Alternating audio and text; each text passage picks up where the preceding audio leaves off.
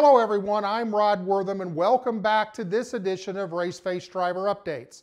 Let's start off at Wisconsin International Speedway, where Joe Valento raced on a Tuesday night in his pro truck, driving for Kelly Byers and the KBR Performance team. Joe qualified 5th, ran 2nd for most of the race, but had trouble with the inside groove getting grip and lost a couple of positions late in the race, eventually bringing home a 4th place finish. Up next for Joe, Pro Trucks, this weekend at Jefferson Speedway. Anthony Alfredo brought home a 5th place finish at Michigan International Speedway in Sunday's ARCA Menards Series race. Let's go straight to the driver for a post-race recap. Hey everybody, Anthony Alfredo here. Just wrapped up the ARCA race here in Michigan. It was a lot of fun. I really appreciate David Gilliland and everyone at DGR Crosley, as well as Crosley Radio and Bola Masses, for allowing me to come do this and giving me the opportunity. It was really fun to get the chance to hop in the ARCA series for only my 3rd time and first time one of those cars in 2 years, so I enjoyed it. But we worked really hard all day. The guys did an awesome job adjusting. We just never got where we needed to be come the end of the race, but we had a top 5 finish, and pretty happy with that, because that's about as far up we could get before it got strung out, and everyone just gets super far away from each other here, and you kind of just ride around unless there's a caution or something like that. So we did all we could to salvage as great a finish as possible, and appreciate the hard work of everyone, and as well as Richard Childress Racing and Chevrolet for allowing me to come do this. But hope everyone enjoyed the race, and I look forward to hopefully doing it again sometime. Anthony will be back in the NASCAR Xfinity Series at Dover International Speedway on August 23rd. Jesse Love scores 2 top 4 finishes in the ARCA Menards West Series doubleheader weekend. At Evergreen Speedway, Jesse qualified 3rd, then brought home a 4th place finish. He backed that up with a 3rd place finish at Douglas County Speedway, despite breaking a shock mount in qualifying that caused damage to the front of his Toyota. He drove from 7th to 3rd in that event. Jesse maintains his points lead heading into round 7 at Colorado National Speedway on August 22nd. But up next for Jesse, ASCS Sprint Week, 6 races in 6 days.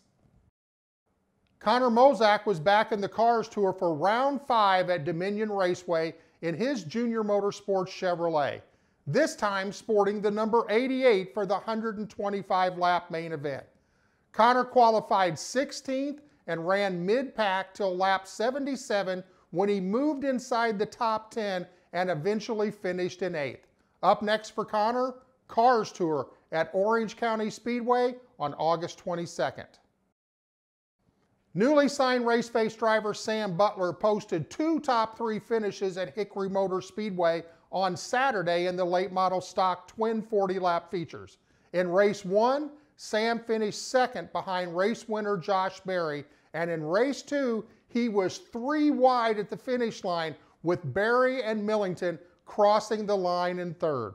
Up next for Sam, Myrtle Beach Speedway on August 15th. The sad news, this will probably be the last race at this historic racetrack that has been hosting events since 1958. Jake Bowman brought home a career best finish in 2nd in the Junior Late Model Series at Madera Speedway in his number 71 Nate Clower prepared Chevrolet. Jake qualified 4th, but started on the front row due to the invert and led the first 16 laps before getting passed by race winner Bradley Erickson. Jake settled into 2nd and stayed there for the remaining 54 laps, bringing home a 2nd place finish. Up next for Jake, back to Madera Speedway on August 27th for round 5 of the Junior Late Model Series. Cassidy Hines was also at Madera Speedway for round 4 in the Junior Late Model Series in her Friends of Jacqueline Foundation Nate Clower Motorsports Chevrolet. Cassidy qualified 8th and ran in the top 5 for most of the race before getting caught up in an incident that sent her to the tail end of the lead cars, but she raced her way back to 7th place finish. Let's check in with Cassidy for a post-race update. Hey everyone, I raced at Madera Speedway this weekend in my 88 Junior Late Model for Nate Clower Motorsports. I ended up qualifying 8th And then for the main, I raced my way up to 5th place for the halfway mark. And once the halfway mark was over, we ended up getting involved in a racing incident that sent me to the back. But I did end up racing my way back up to a 7th place finish. So that was pretty good. I would like to thank all of the Nate Clark Motorsports guys for helping, and Tony Caputo and Mike Nake especially. Thank you. A great run for Cassidy and only her 4th start. Up next for Cassidy, Pro Trucks at Colorado National Speedway this weekend. Joey East was back in the Nut Up Pro Late Model Series at Madera Speedway in his number 88 Nate Clower Richwood Meade Chevrolet. Joey qualified 5th, raced his way to 4th, but got caught up in an incident on lap 6 that caused some front end damage to the car, and he had to restart 13. Joey cut a right tire down on lap 34, and from that point on, the car was just not the same, but still managed a 7th place finish. Up next for Joey, Nut Up Pro Late Models at Madera Speedway, August 22nd.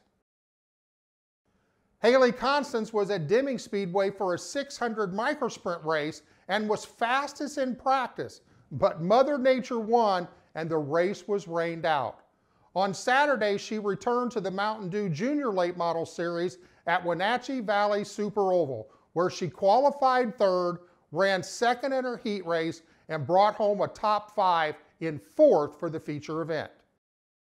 Gavin Graham was at 417 Southern Speedway at Punta Gorda, Florida in his pro truck, where he qualified 11th out of 18 trucks.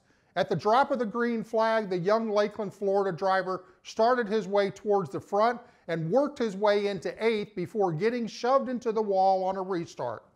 Gavin said the damage made the truck loose on entry, then the engine started to overheat, so they pulled off, ending their night. That's it for this week's Raceface Driver Updates. And remember, if you've missed any of our shows, you can get caught up at raceface.tv on demand. Don't forget to follow us on social media.